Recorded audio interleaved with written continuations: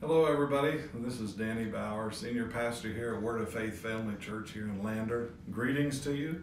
Pray you're having a great day today and all is well in your world. Just wanted to take a little bit and sit down and go over a couple of things with you. Praying about how to address each one of you about our stand here at Word of Faith Family Church concerning the coronavirus that's going around and whatnot. And so as I begin to pray about this, I begin to look that there's actually two things that I want to address you concerning. You know that we live in a natural world, but we are also supernatural beings. We're spirit beings that we are. And we, even though that we're spirit beings, we still live in a natural world. That being said, there's rules that governs the natural realm and there's rules that governs the spiritual realm. And sometimes when we get in trouble is when we try to mix the two up and try to use the natural rules in the supernatural realm and vice versa. So as I begin to pray about this and seek the Lord concerning this, I want to give you 6 points on in the supernatural realm, the spiritual realm, and then also 6 points in the natural realm. So first off, one of I think the very most important things we need to remember is that we can't be getting motivated by fear concerning all this that's going around. Fear is gripping the hearts of men, and fear does some terrible, nasty things in our lives if we allow it. And why fear is so powerful is because it's a negative form of faith, is faith in the negative. I think about even what Job said. He said, that I've greatly feared has come upon me.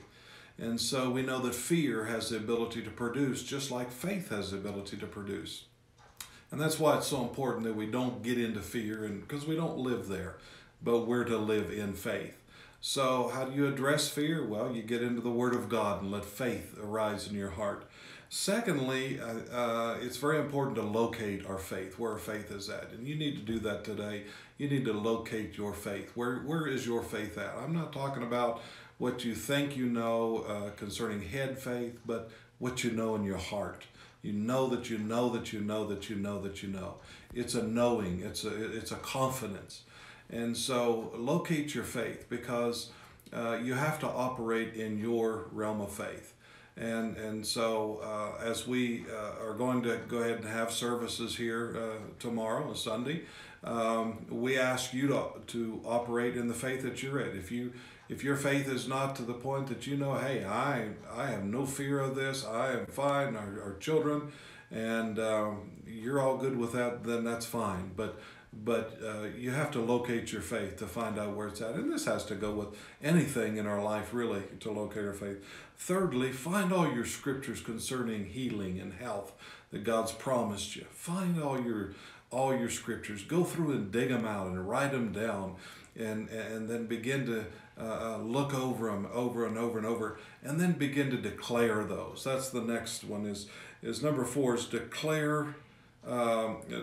Declare it every day. Especially, I'll tell you a really good one is Psalms 91, and we're going to go over that in the morning. And boy, there's some good stuff in there about how the plague is no place and near us in our home or anything. So we declare those promises every day over our lives, and that's very, very vital. But you got to find them first in Scripture, just like Jesus did. He found himself in Scriptures and declared it. And we're to do the same thing. We find what the Word says about us, because that's our final authority, our final say-so. Number 5, thank God for the name and the blood. Well, use them. Use the name. It's been given to us.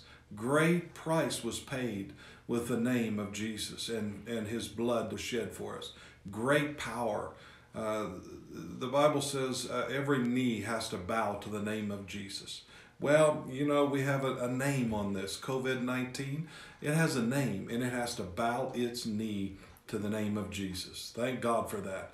And then the blood. Thank God, you know, just like the Passover, when the death angel came to the doors of the different homes, and they seen the blood around the doorpost, they had to pass on by. They could not dare cross that bloodline. Well, guess what? The blood has never lost any of its power. Praise God. Still alive and real today. Glory to God. I'm thankful for the blood. Amen. And then lastly, give God thanks. Oh, we just thank you, Lord, for your goodness and your provision that you've given us and your safety. Thank you for giving us the blood and the name, everything that you provided for us. Oh, Father, we're just so thankful for your goodness. You're so, so good. He's good. And we have to remember to give him thanks every day. Amen. It's because of the blood and the name and his word that we live free of this. So let me just talk to you about a couple in the natural realm real quick. Number one, don't get caught up in all the hype and allow fear to come into your heart. That's just a natural thing you can do. You know, you can read the news and see it, but don't meditate on it and say, oh my gosh, it's going to be terrible, because you've heard me say before, what we magnify will be magnified. What we look at grows bigger and bigger and bigger to us. And we need to be looking at the word and let it grow bigger to us and not fear. So don't get caught up in all the hypes. Secondly, you know, if you're not feeling well, if you got the sniffles and the cough, go out. Don't go out and about and spread it around. That don't just have to do with just, you know, this particular virus. It has to do with any of them. Just use wisdom on what we do. Thirdly, wash your hands. You know, cover your mouth if you're coughing or sneezing or something like that. Nobody wants your cooties, you know. So you need to just, you know, just take some common sense concerning that. Just some natural things. Fourthly, it's very important to eat and drink healthy. You know, don't you know, your body is like a machine. You put good stuff in it. You don't throw a bunch of sugar in it and expect it to perform, you know, on the top how it should. But be eating healthy things. I like to eat oranges. Boy, I tell you what, I go through the oranges. Vitamin C, great. You know, and just be wise about your eating and your fruits and vegetables. You know, let your body immune system build up. We're talking about the natural side of one thing, of these things. And then fifthly, use wisdom. Just use general wisdom on what you do. You know, don't do stupid stuff. Just you know, read maybe up on some good nutrition that's good for you and things that you need to do. And don't you know, don't go running outside in the cold weather without any jacket on or something like that. Take care of your body. It's the temple of the Holy Ghost. We have a responsibility to that. And then lastly, be smart. Just be smart. You say, well, what's the difference between wisdom and being smart? Well, wisdom has to do with the things that we've learned and we gain the knowledge concerning. But being smart sometimes is just, you know, watch your surroundings. You know, if you see people that's not feeling well or whatever, you know, just don't open yourself up to stuff, or your children. You know, be smart. And I think through all this, you know, I see a takeaway on this, that we should be smarter after all this. We should be doing all this anyway. And it's important. I know myself, there's certain things that I do as a pastor, you know, after I shake hands and stuff, you know, I wash my hands and sanitize before I eat and things like that. I think it's just an everyday common sense thing. So I do want you to know that we will be having services again, like I said, tomorrow, and we're going to be taking communion tomorrow, which I think is really appropriate for this, a great time to receive communion together, and reminding ourselves and what God says of the covenant that we have with us. So if you can't be here and you feel like you shouldn't be out, then you can certainly watch us live stream. You can watch us on Facebook Live. We'll be right there, praise God. And we're going to have a good time here, though. And be blessed, no fear, praise God.